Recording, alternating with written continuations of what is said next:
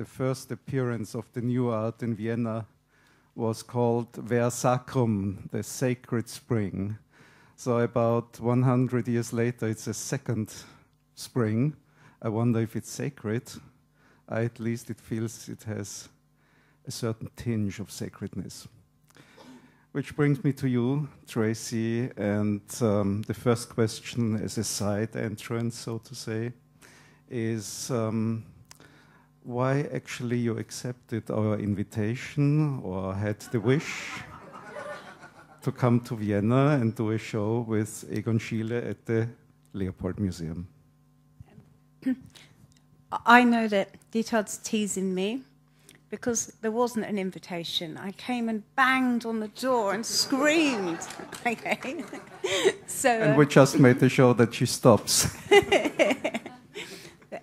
No, we're very worried about repeating ourselves within this conversation, but I think it is important that I explain this again. Since I was about 14 or 15, I've liked Egon Schieler's work. And it was like an amazing, life-changing experience for me when I first saw images in a book. Because previously to that, I was only aware of, say, like Picasso, Andy Warhol. And it's funny, I'd just been over to the pop art show, and I was looking at the Lichtensteins and the Warhols, and I was going, oh, so pleased I'm over there. You know, this is my heart. This is where I belong, with this, like, torture, torment, emotion, expression, feeling, angst, passion, sex. You know, this is where my heart lies, my work.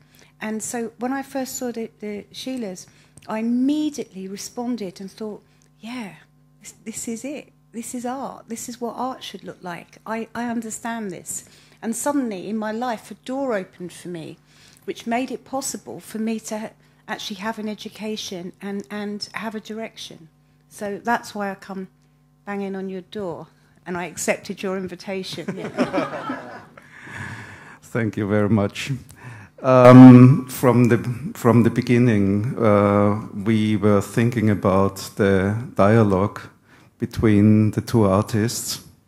And I want to thank especially to Karol Winiarczyk, who worked closely with Tracey Emin in the Tracey Emin studio on this.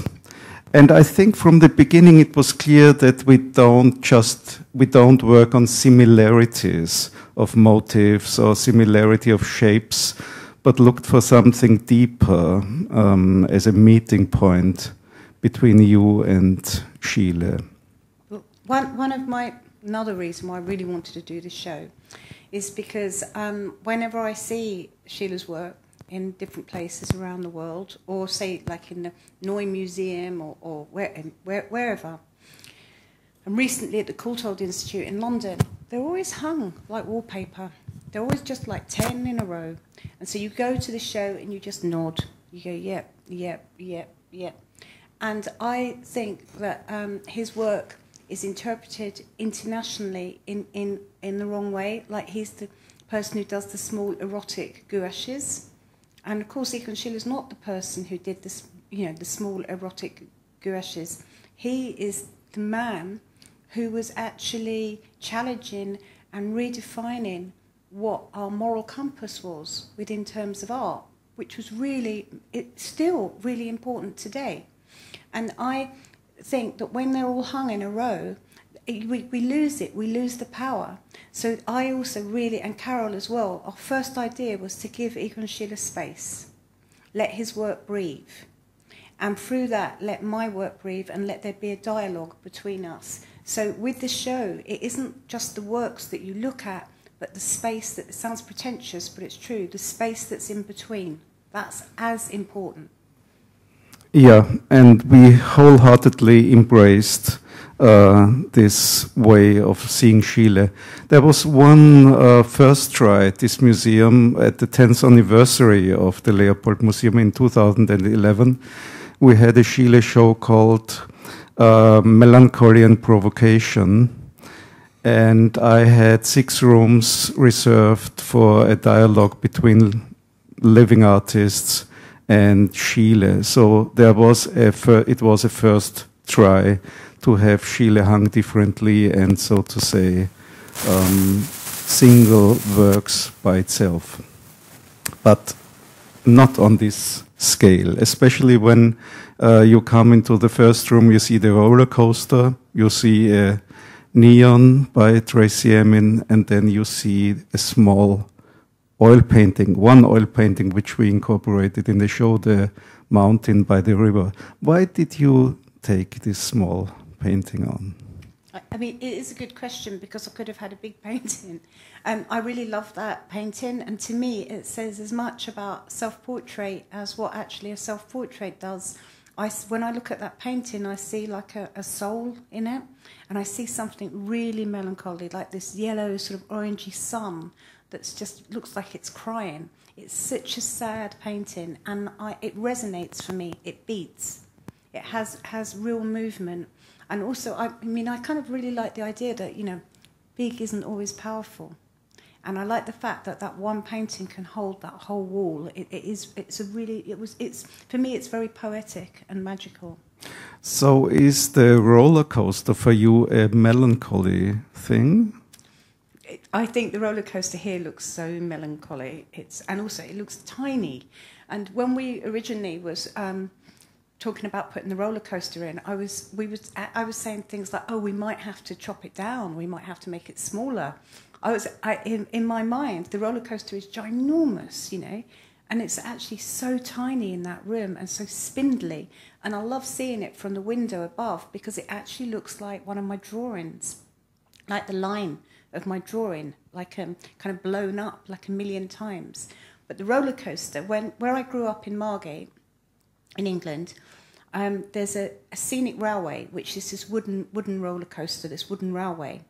And it's one of the oldest Grade 2 listed wooden constructions. And for me, it's really beautiful, and it kind of has this sort of kind of surreal, kind of dreamlike thing. And I used to constantly have dreams about it. And about 10 years ago, I dreamt that I was on top of the roller coaster, scenic railway, and the train stopped, but it stopped at about 500 feet, 500 meters in the air. And my only way to climb down was to climb down this giant penis. And this penis was so big that I was holding onto the veins of the penis to climb down.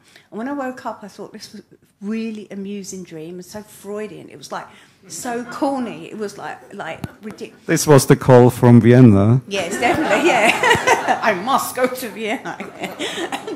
And I thought, I should draw that. I should draw it. And of course, you know, as soon as I put the penis in the drawing, it just looked so stupid. And I realised it was the roller coaster was what I was doing.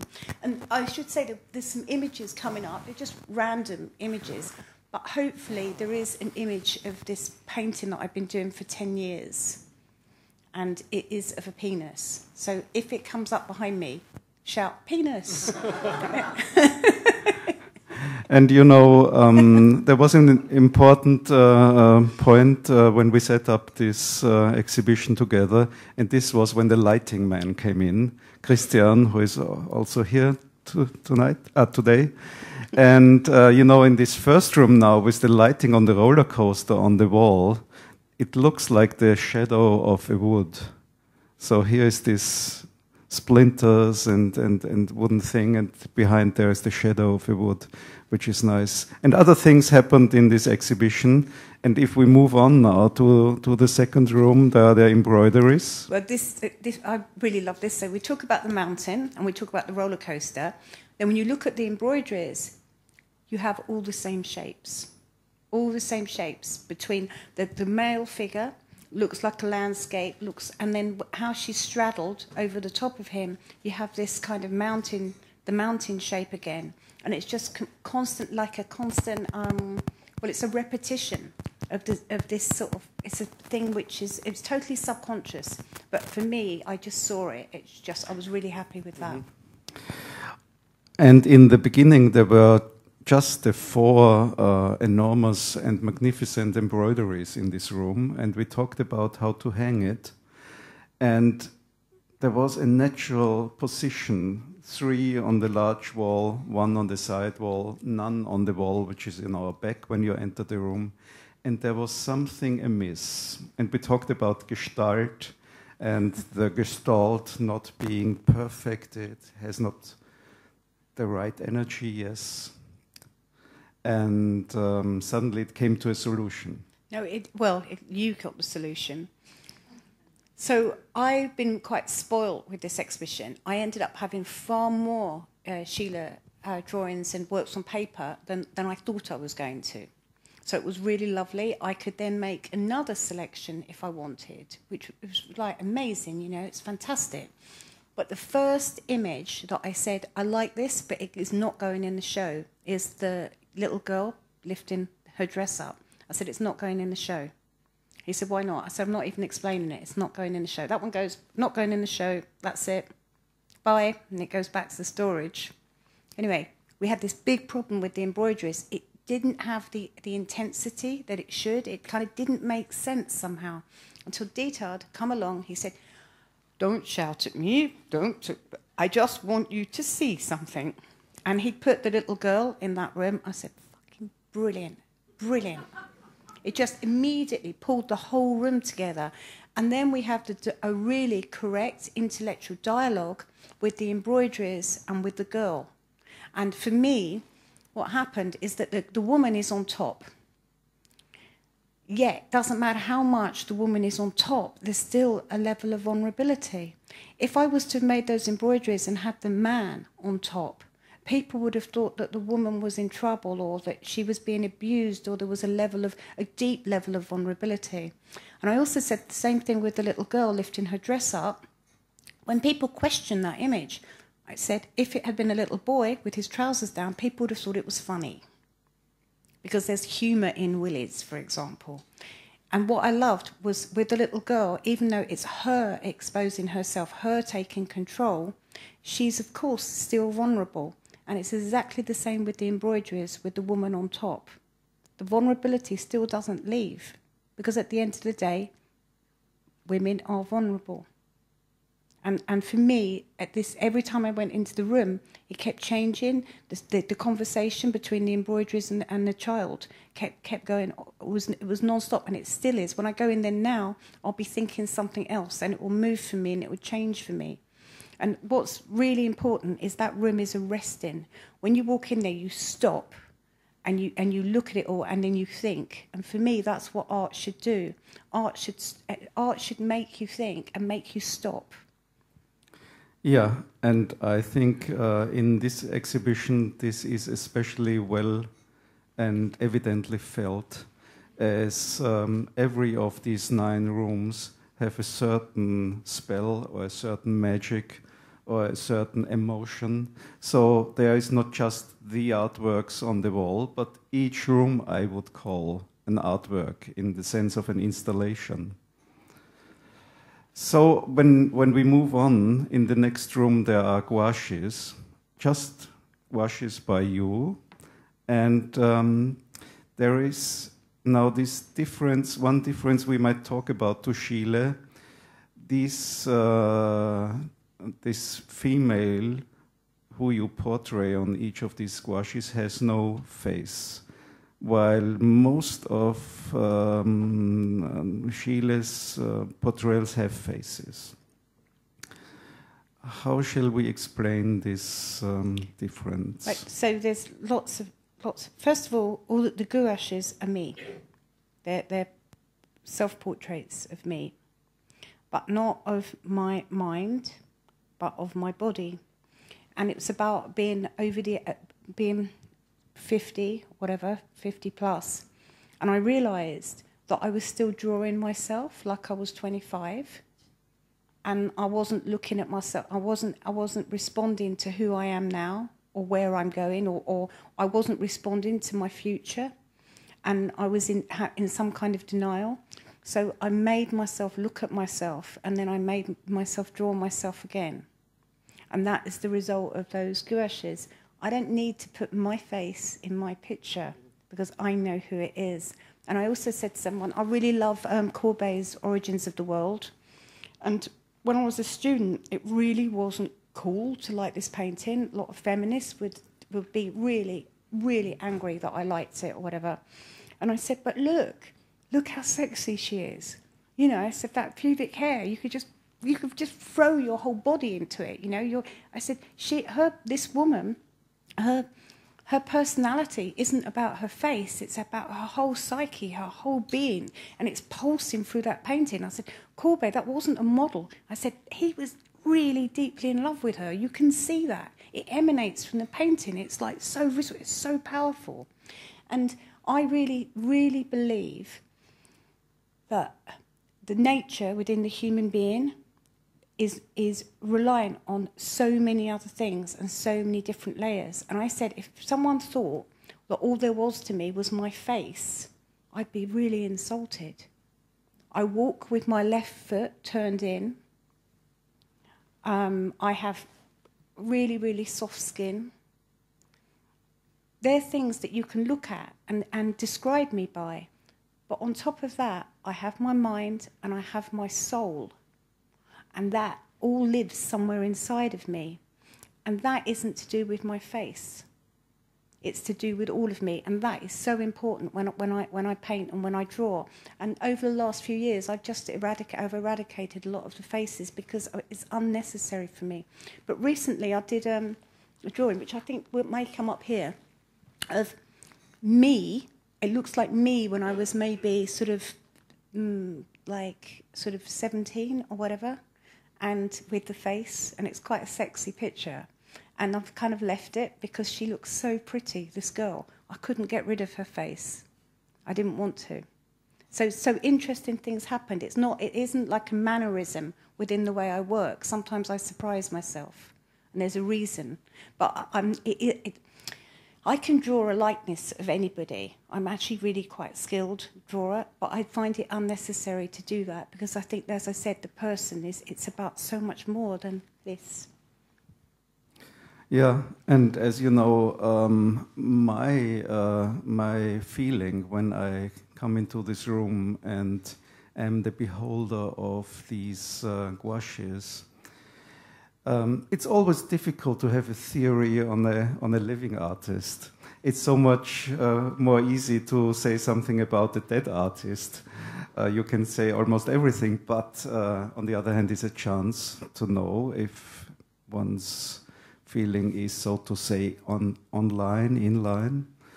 So in this room with the gouaches, I feel that there is a certain relaxation coming from those paperworks to actually relax and be authentic just as you are. And for that, I think the blank space of the face is important. Because if there was a face of a particular person, I would see it from the outside and say, aha, that's Tracey. But now, even if this is a female body and I'm a man, there is a body feeling coming towards me so that I can kind of flow with the same body feeling and not prevent myself to not like me. Not prevent myself to like me and just be what I am. And I think that's a really important impact of your art, to encourage people and to encourage women to be how they are and not hide behind anything. Would that be right? That's exactly it. That's exactly true. Because I don't want to be just making work about me. It starts with me and then goes out into the world. I want people to be able to look at what I do and find some way of identifying with it with themselves. That's really important. Otherwise, it becomes, when you make work constantly about yourself, people just imagine that or presume that you're just really narcissistic. But it isn't about that. If anything, it's the opposite because you're constantly using yourself. I think there was a quote from me when I was younger when someone was talking about me being raped. And I said, the worst rape of all was when I raped myself. When you lay yourself open and bare to everything, it does make you feel very exposed. And that's an understatement. And that's another good reason for not putting my face on it, because it's already overexposed. I'm already overexposing myself in a way. But there's a massive difference between me drawing me and someone else drawing me. Or me drawing someone else. Because I said this about even Sheila. If I'm drawing myself and I'm really angry, I know that I'm angry.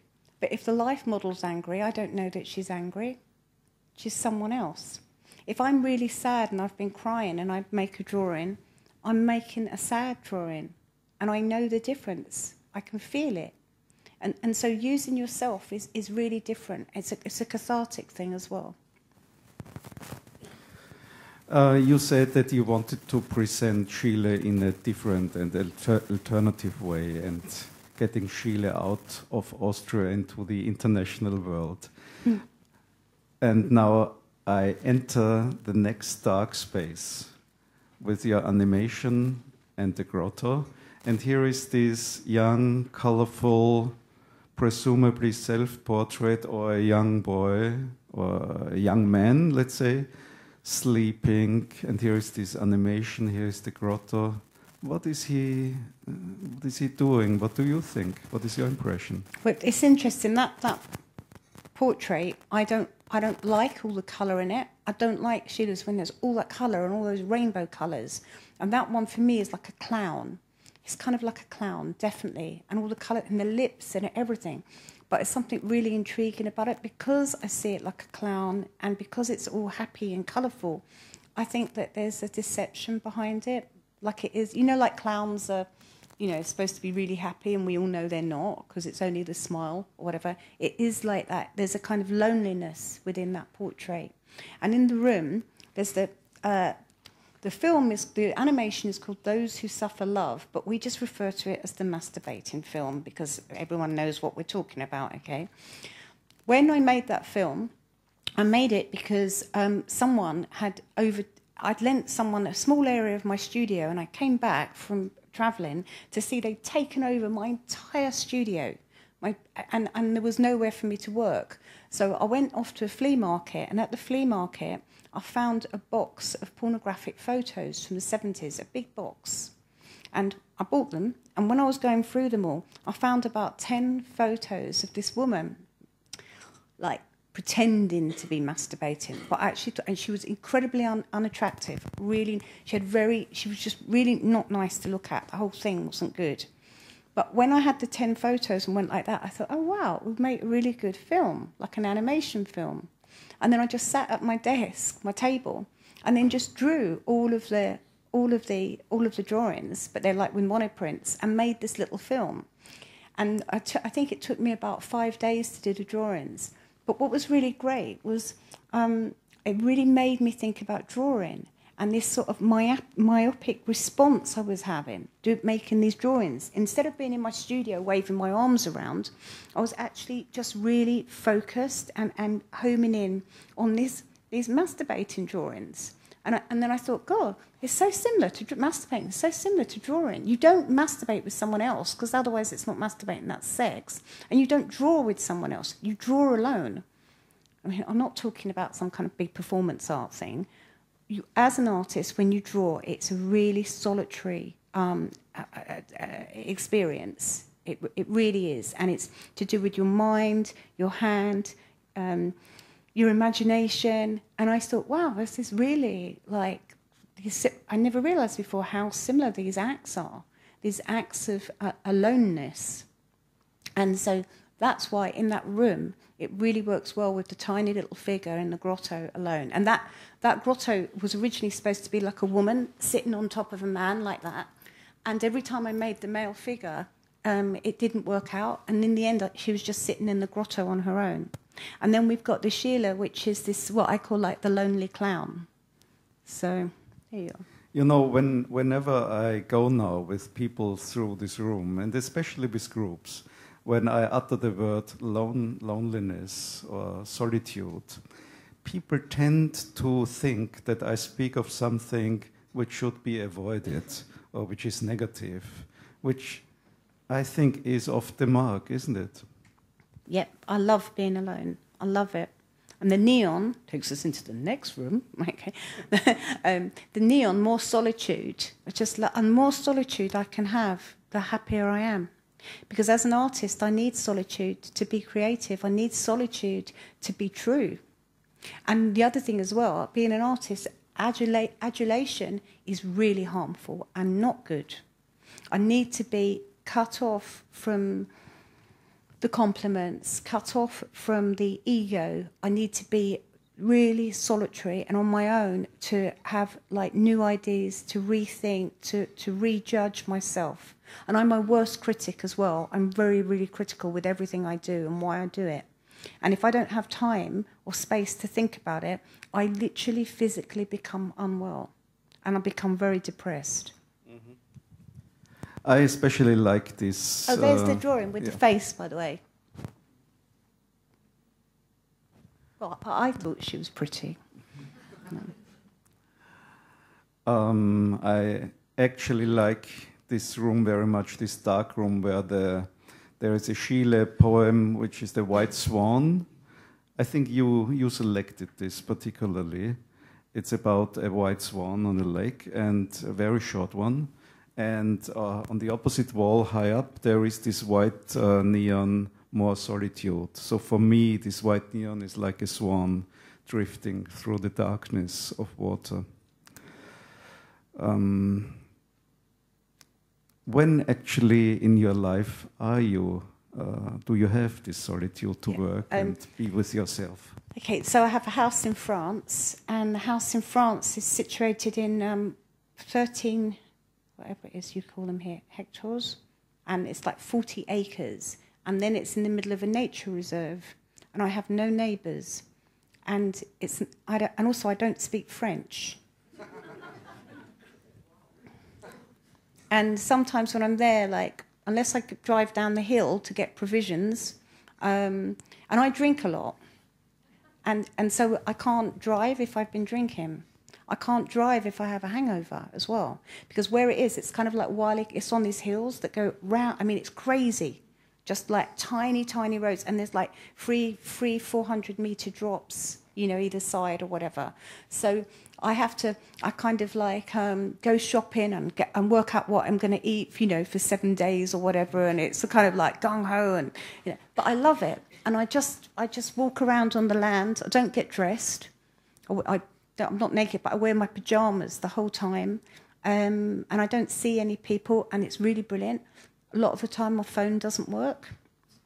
But I tell you what, it drives my studio mad, because when I go down to town, I just ring them all the time. I don't stop talking because I haven't spoke to anyone for 3 or 4 days. But I love it. Is there one exception? I heard that you have an occasional visitor. Yeah, I have a fox that comes and visits me. And when she was little, I saw her with her mum, and they were just sitting on the hill looking into the house. And I thought, wow, that's so sweet. It's so beautiful, this baby fox and Carbon and the mum. And then I never saw them. And then someone told me that the mother had been killed. The gardener or the shepherd had told me this. And then the baby fox, I kept seeing her. And so I looked what foxes are. And foxes, actually, first of all, I tried to give her eggs, right? Not a good idea. Foxes do not eat eggs. This is kind of just some weird fable, you know. Foxes like fruit. So I got pears and fruit and whatever. And she started taking the fruit from the bowl outside. And then after, like, about a week of this, she'd just come into the house. And she'd just sit in the kitchen. I mean, never touch her, because you mustn't touch foxes. But it was just brilliant. And then the gardener came up, and he saw me walking with her, with this, like a dog, just walking through the olive grove. And he couldn't believe it, this fox. And she's so sweet. And now she's had cubs. And last summer, when I was driving up the drive, and it was like kind of like just twilight, early evening, and I saw her, and I thought, oh wow, there she is. And then she just sat in the road, so in the drive, and so I stopped the car and looked, and then these 2 baby cubs come out, and so she was trying to say to me, you know, I haven't seen you because this, you know, I've got cubs. It's so sweet, and I love it. It's like nice. I love nature, I love animals, and those things make me feel really complete. And really, I never want to have children. Never wanted to have children. I don't want to get married. I don't want to have a family. I would love to just become nature.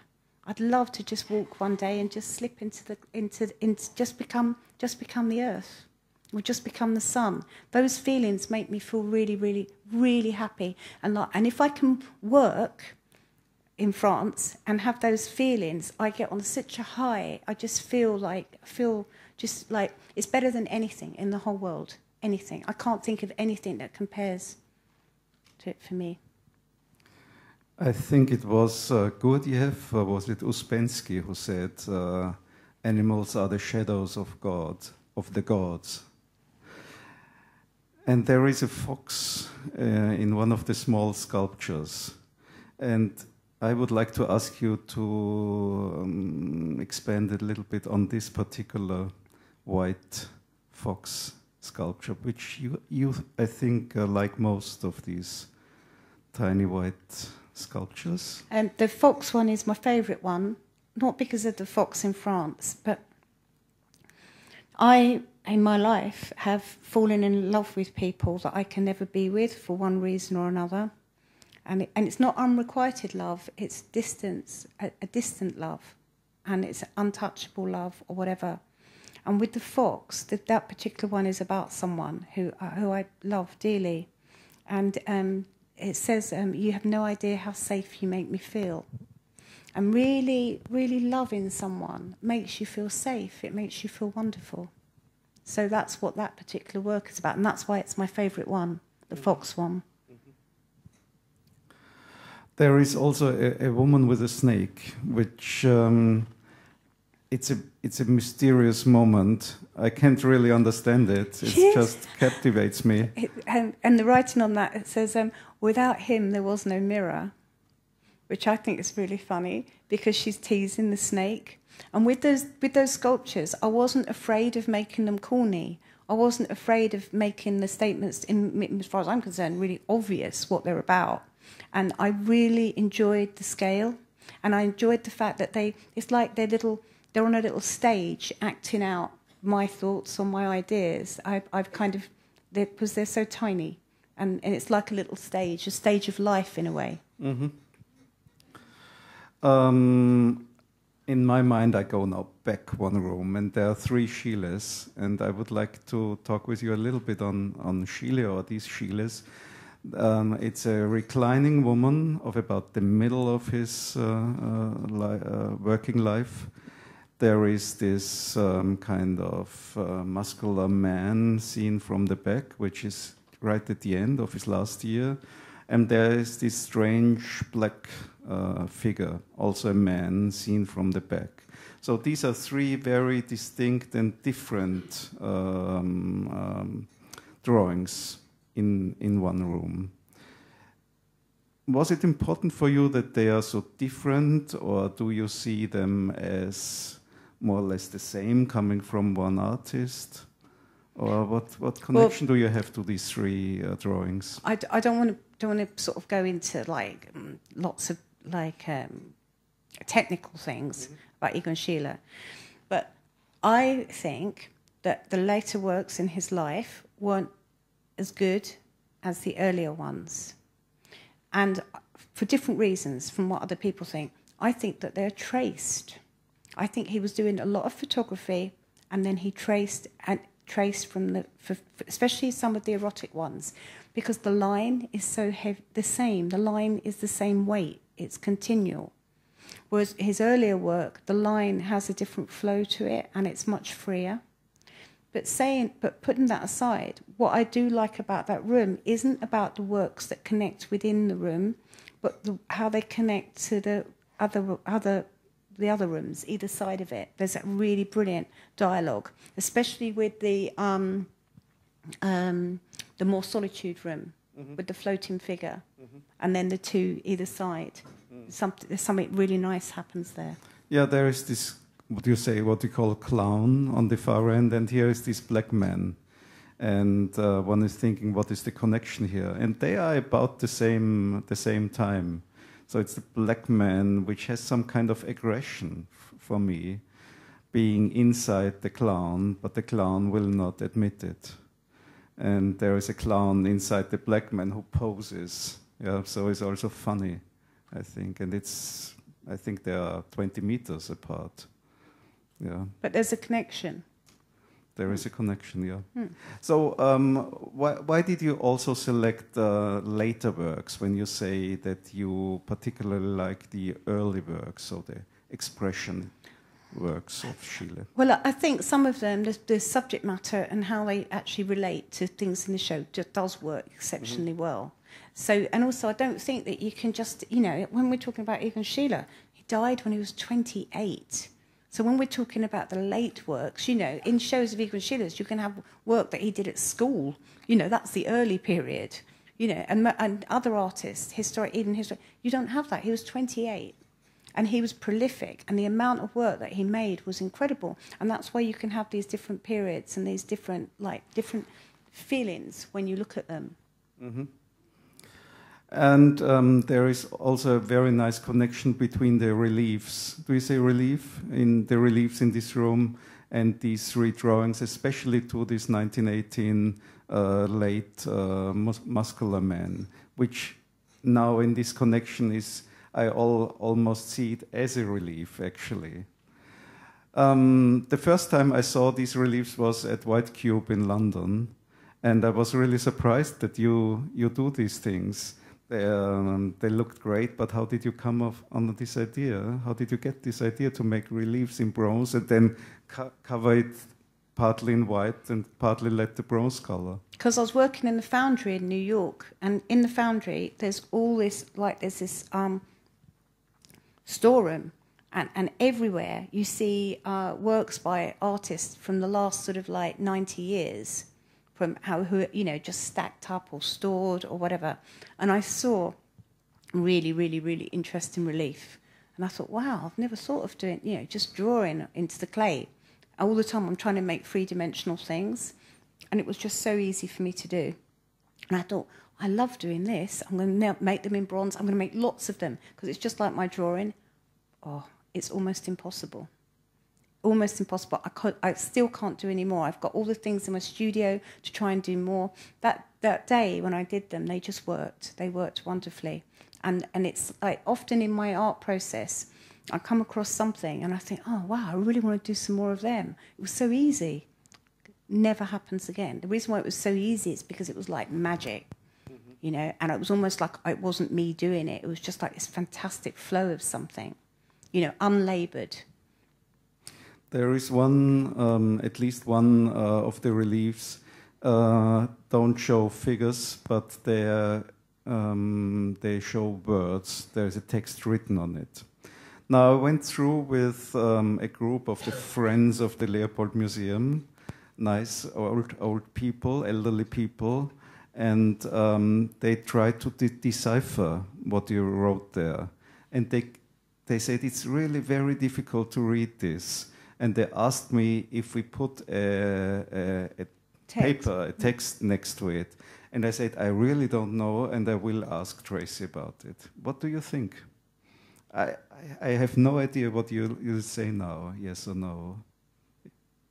When I made it, so there's these two plaques, and one has got this sort of it's got a figure with just one leg, and then there's a text which goes next to it. And the text is about a really, really lonely feeling, really like total isolation and being alone. And when I did that plaque, I knew that the texture was going to be, because it's all my fingerprints, I knew it was going to come out really crazy. I knew exactly what was going to happen. I could have easily have just had it completely flat and then just wrote into it, but I didn't want to. I liked the mystery. I liked the fact that it was difficult. And it's heavy. It's a heavy thing. It shouldn't be easy. So it's all right that we don't put the text next to it, yeah. And then, I expected it. And a similar question, which sounds like a technical question, but I think goes to the essence in a way, is in this room before where there is a sound installation, sound installation, you read or you tell us about a certain moment in your life.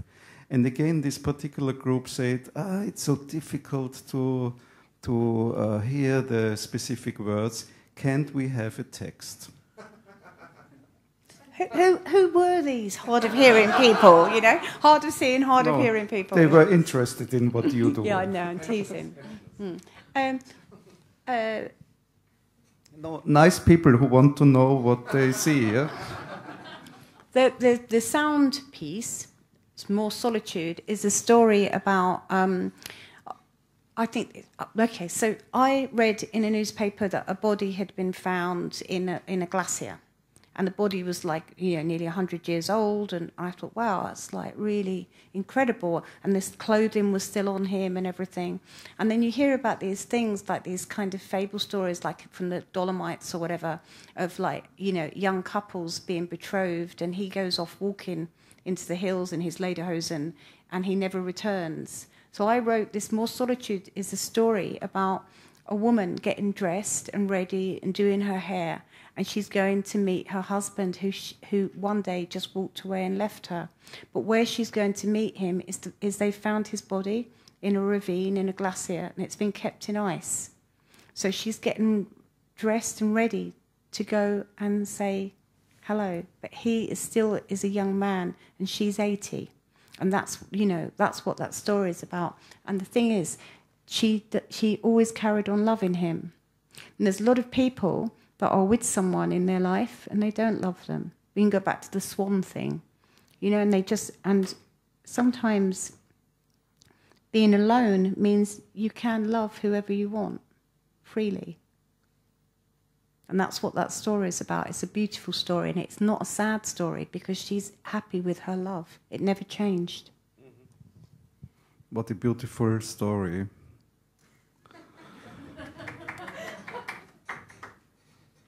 No, you think it is beautiful. I don't make fun of it, yeah. But do I appear ridiculous when I'm touched? But it's really unusual. Yeah. Well, I could go on and relate more questions of this particular group, but I go back to my questions. And there are two spaces where there are series of almost or seemingly the same thing, which is not, of course. And one is the embroidery room with 4 very alike motifs, and there is the lonely chair room with, again, a woman on a chair in the same pose, arranged kind of in a series. What is this with series? Why do you like to present us series? I call them my cave woman drawings, and because sometimes when I'm working on something, it's not, I don't want to make more to sell. I'll tell you what, the lonely chair drawings are incredibly unpopular. Because they're so difficult. You know, it's not like, oh, I must have one of those really sort of like weird lonely chair drawings and hang it up in my house.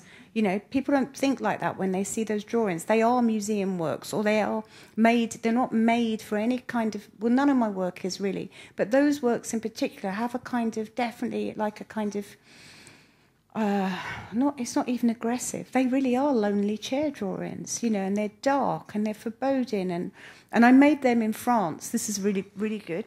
The person who looks after my house, you know, who checks it and everything when I'm away, she said, you know, Tracey, I really don't think you should leave your art in your studio. You should take it with you. And it was really, really good because in my studio, I had all the lonely chair drawings hanging up, like maybe about 20 of them or 15 of them. And I know that if anybody, you know, was like walking through the hills one day and came across my studio and opened the door and saw those drawings, they'd be so scared. You know, it would be like, oh my God, who the hell made them? It's almost like demonic or something. So sometimes in my life, I've gone back to reoccurring subject matter continually. Keep going back to it and back to it. And I say it's like my cave drawings. It's not like a drawing. It's like this motif which has been implanted in my head that has to come out. And with the lonely chair drawings, I was in France sitting on a chair in my kitchen. I've got this chair, just sitting there, but like for about 3 hours, just sitting there. And as I sat there, this tear just kind of went down my face, and I thought, oh, I really am lonely. And that was it. Suddenly, I was out of my own mind, and I was like 1,000 feet in the air, looking down on myself, looking down on my house, looking down past the clouds, through the sky, through the roof of my house, looking at myself sitting in the chair. And I thought, oh, got to draw that. So, and that's how the lonely chair drawings come about, from an absolute feeling of being totally, totally isolated. So isolated that I was completely outside of myself. We are not lonely, obviously. And you combined it with a poem by Schiele, which says, I give myself completely. Yeah, it's brilliant, that poem. And there is a young boy in this room also. I at least see it as a young boy. I pre-selected the first selection of Schiele's, and I wanted also to have some drawings which are not typical Schiele, which, if there was not the name on the paper and it was in a contemporary gallery, you would think, nice thing, who is the artist? And I think this is one example here, at least for me. And it's, again, mysterious for me and emotionally clear, but intellectually not understandable, while you put this lonely man with this hunched body next to the poem of I give myself completely, and to the lonely chair drawings. Because I think as an artist, if you don't give yourself completely, you're not an artist. And what about this young boy? He knew that he was giving himself. He was giving himself. Mm-hmm.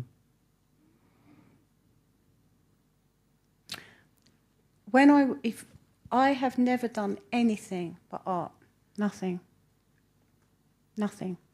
I never had any other career. I've never done anything. All I've ever done is art. That's all it's not all I've ever wanted to be, it's all I've ever done. And if I don't make art, I told you earlier, I am ill. I'm physically unwell. Because I need it. I need to be creative. It's like I always say, if you need to cry, you have to cry, otherwise you'll have a terrible headache. You know, it's the silt of the mind that has to be released. If you need to bleed, you need to bleed. You need to shit. You need everything like that in life. You have to have this. There has to be a release, and that's part of nature, and that's part of being human. And if you're an artist, you have to create. You know, otherwise your hands start going strange. Your heart goes strange. You need it. If I don't make art, then I don't know who I am. Mm-hmm. My life makes no sense to me whatsoever. And then I start to become mentally confused and depressed because there's no meaning in anything for me. Mm-hmm. Was there a particular moment or month or day or year in your life when you felt art is my connection to life, and without art, life would actually stop? I think I had an exhibition once called I Need Art Like I Need God. And it's not funny. I really believe in the greater... I have a vast... Not Christian or anything, but I have a vast... My favourite philosopher is Spinoza. I have a vast amount of faith in all things and all things connecting. And, you know, I explained to you about, you know, the land and the nature and the animals and everything. And I had this exhibition. Okay, this is a quick little story.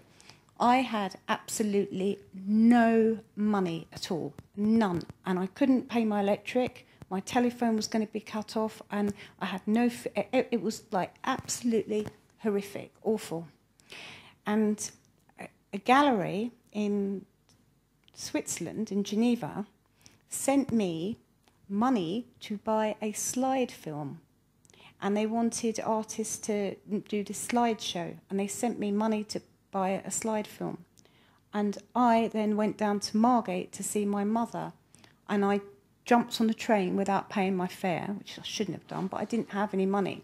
And the only money I had was this £5 that this gallery had sent me to buy. This is in about 1995 or something. And all I had was this £5. And then I was on the train, and as I looked, I kept seeing this blue thing. And I kept thinking, what is that blue thing? It was a camera. Someone had left a camera on the train. So when I got off the train, I went to go to the guard to say someone's left a camera, but there was no one there, luckily, because I hadn't paid my train fare anyway. And so I thought, oh.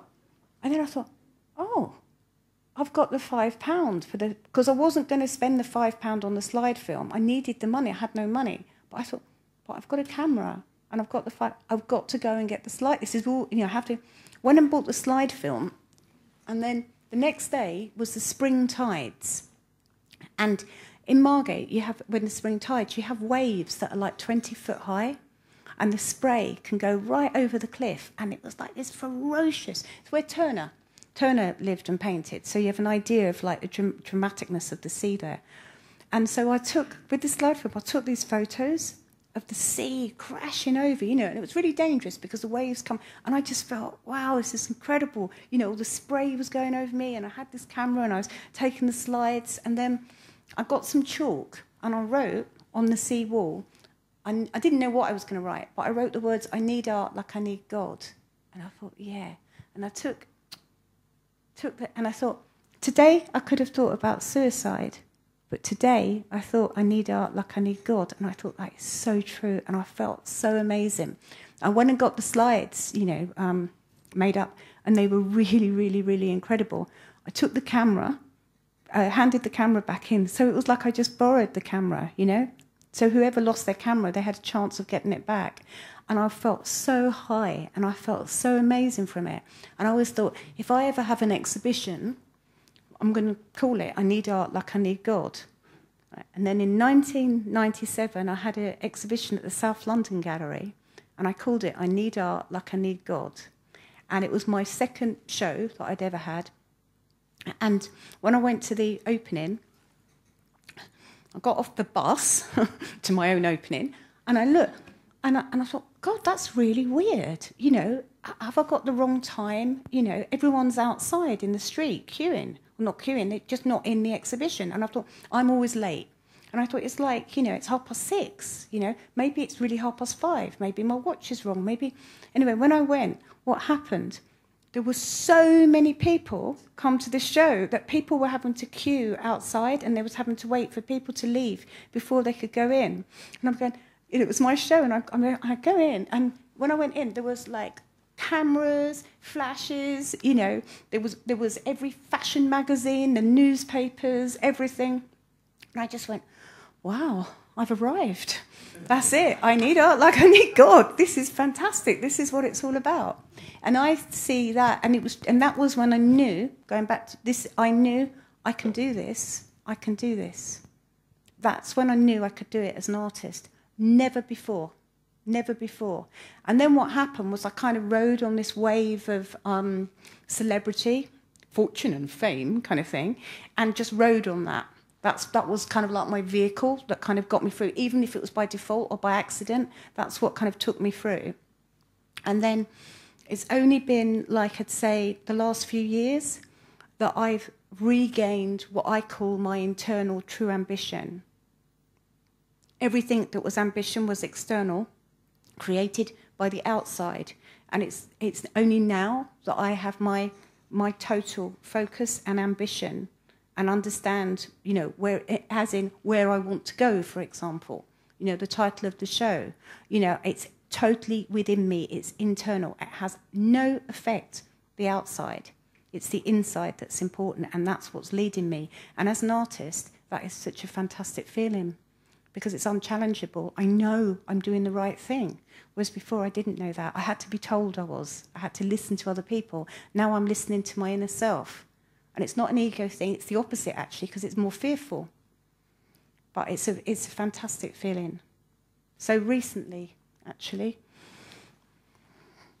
I think maybe as an artist you always have doubts, and you have to reevaluate and readjust and rethink and go on to the next stage. I'm going to the next stage, and it's much better than the last one.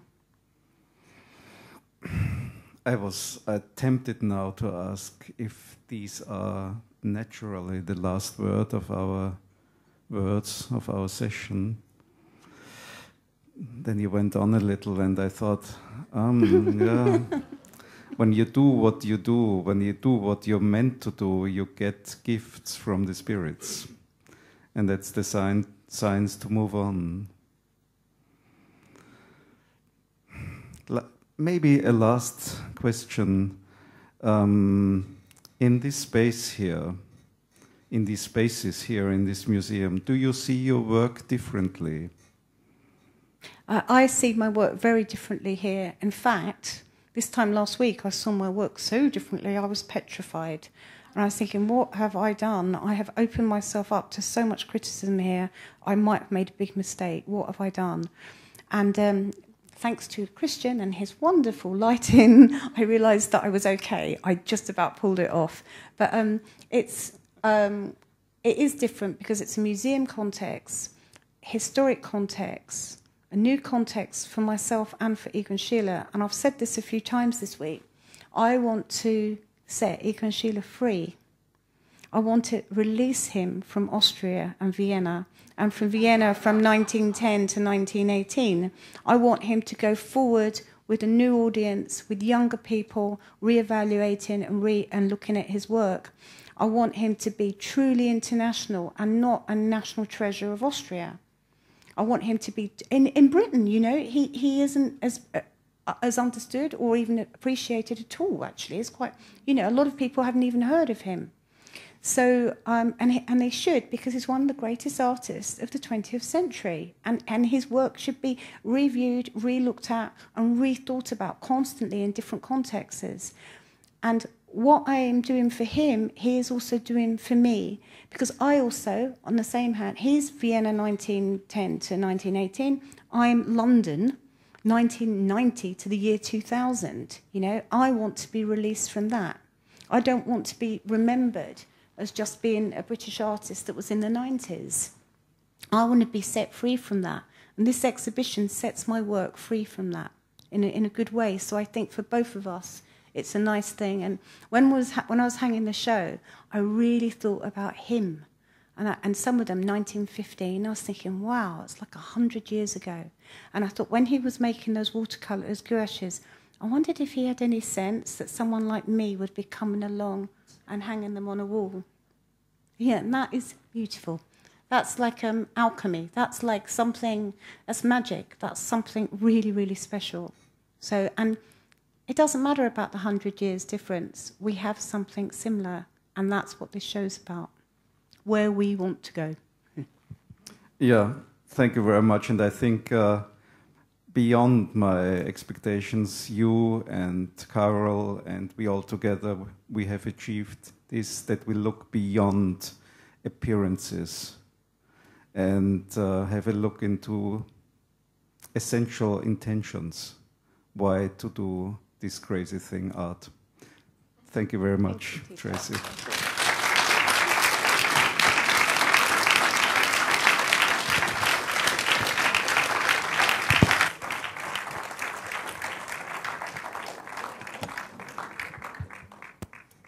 It's a really beautiful day out there, and I didn't expect anyone to be in this room when I walked in, so thank you very much for coming.